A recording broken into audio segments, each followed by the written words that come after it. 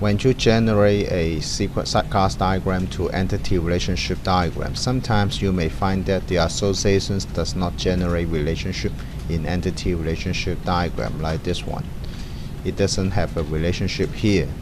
The reason is we don't set the right property to the associations. To do that, you can right click, open the specifications, and going to set the multiplicity. For example, I want to have one-to-many association from order to order line. Then I give the row name order lines and give the multiplicity to 0 to many. And the ORM best practice is, if you don't need to navigate back, set the navigable to false in the other way around and click OK, and then you can synchronize again.